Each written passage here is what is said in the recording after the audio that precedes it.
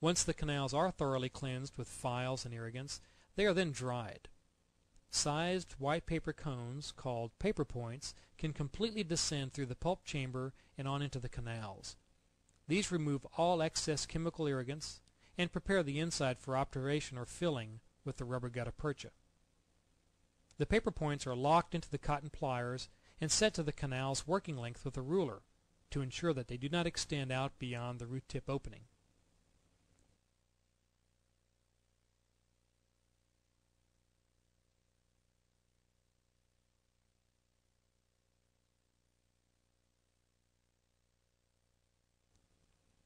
By now, the doctor has selected a master gutta percha cone or a special file coated with gutta percha for each of the canals. If it's to be tried in before its final placement, an X-ray is made to verify its fit. The root canal sealer is a special slow-setting cement that binds the gutta percha cones together inside the tooth's canals. It's painted on a spiral and given to the doctor.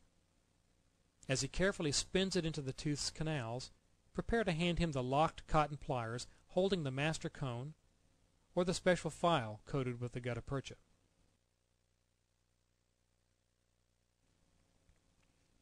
Once the master gutta percha cone is in place, a system of alternately making holes and placing accessory cones is done. The endo spreader looks like a long, straight explorer. When the end is forced into the canal, rotated slightly and removed, it leaves a void that the cone perfectly fits in. Notice how the assistant coats each cone with the sealer, hands the locked cotton pliers to the doctor, and then gives him another cone.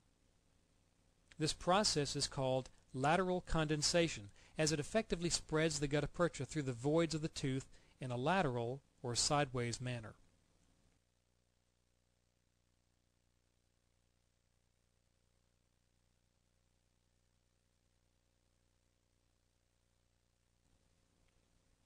After the tooth is completely filled within with gutta percha, a hot instrument called a plugger is used to soften and remove any excess. Alert the patient that she may see some smoke from the melting rubber as it's removed from the top of the tooth. Use the high volume evacuation to capture it, though, if you can. Pass a plugger to the doctor carefully to avoid burning her or the patient, and make sure you don't get burned yourself when wiping it clean. Use several thicknesses of gauze. The doctor then mops the inside chamber clean of excess sealer. A large spoon excavator, made just for endo treatment, cuts and removes excessive gutta percha cones poking up from the canals. The goal is to empty the pulp chamber in preparation for the temporary filling.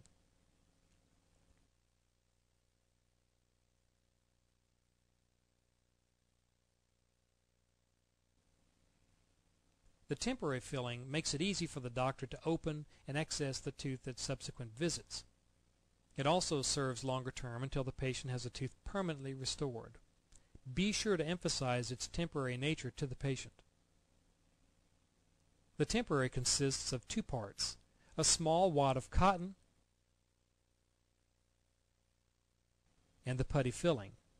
The cotton helps keep the tooth-colored putty out of the tiny canals, which makes it easier to find them later if needed. Temporary materials include the one-step Cavit brand, two-stage IRM brand that you mix together, and a number of other types of putties. Over time, you'll find one that works best for you.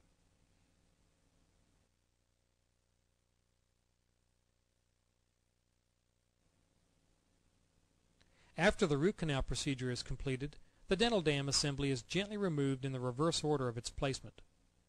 First, the rubber interproximals are carefully snipped with scissors. Then, the dam is gently lifted from the patient's mouth and face. And finally, the retainer is removed from the tooth using the retainer forceps.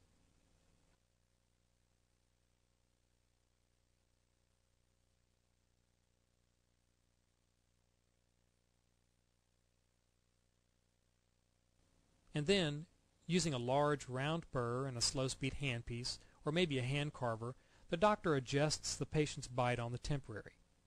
The colored articulating or bite paper helps identify any high spots. If the endodontic therapy sequence was completed at this visit, the closing step is the final or post-op x-ray. This provides a record of the finished tooth, internally showing the closeness of the gutta-percha fill to the root tip. Later, follow-up x-rays will help show the degree of healing when compared to this post-op film.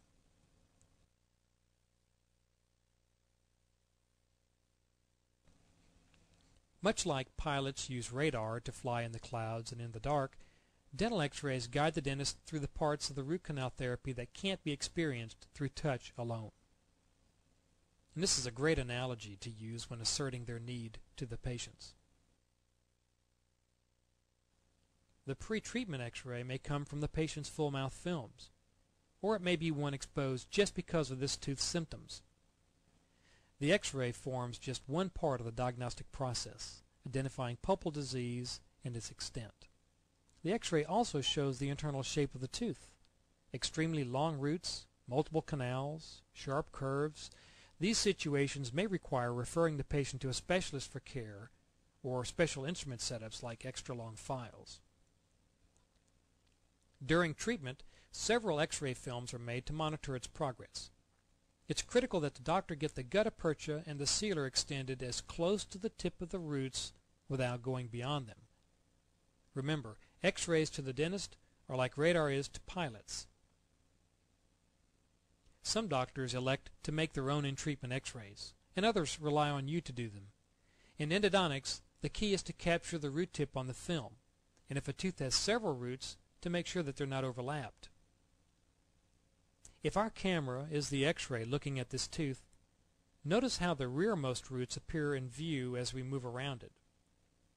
This is the concept used to capture all of the root tips individually. The RIN XCP instrument is unbeatable for capturing teeth on film. When properly used, the tooth is centered in the film and its film size is close to its life size. Unfortunately, it can't be used with the rubber dam in place, so its main use is for before and after films. The snap array and the hemostat's compactness allow placing them behind the rubber dam. It's a blind act, though, as it's hard to properly see how to center the film behind the tooth and catch the root tip. This is a situation where practice makes perfect. When placing the film in the mouth for the x-rays, remember these basics.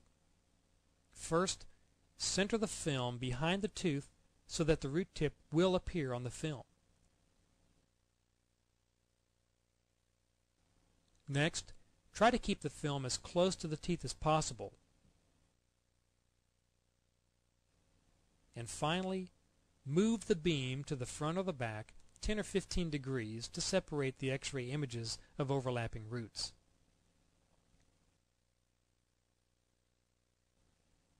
Many doctors use chairside developers for endofilms.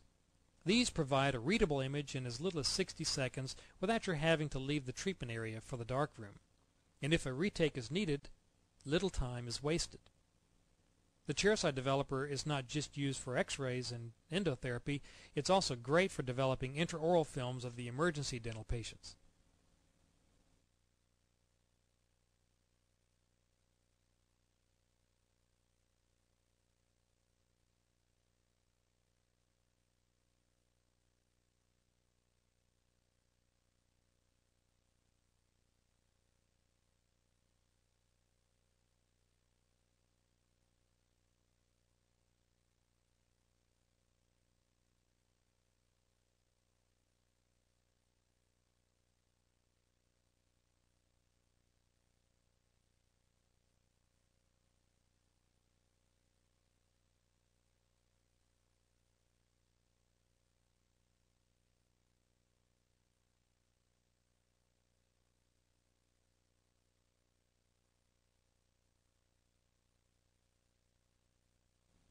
You probably notice that the x-ray techniques used in root canal therapy violate some basic rules of taking dental x-rays.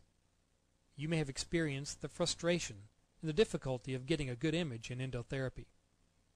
These are advanced techniques of dental radiography, and unless you completely understand the shadow casting principles of x-ray, endofilms are best left for the doctor to make. Remember to review the film on radiography in this series. Whether your doctor specializes in providing root canal therapy, or it simply enjoys the challenge of diagnosing and providing endodontic therapy as a general practitioner, patient follow-up is extremely important. Remind the patient that the ultimate success of root canal therapy can only be determined in time. Whether it's 6 months or 2 years, follow-up endo exams and x-rays, usually in conjunction with routine hygiene visits, provide the peace of mind that the procedure is still working. Many patients leave dental offices after having had root canal therapy saying or thinking, "That wasn't so bad at all." Some of them share this joy with others. Most don't. You're working in an age of dentistry when root canal therapy is no longer an unforgettable and traumatic experience. By attending to your duties and treating each patient compassionately as if they were someone in your own family, you will provide incomparable care.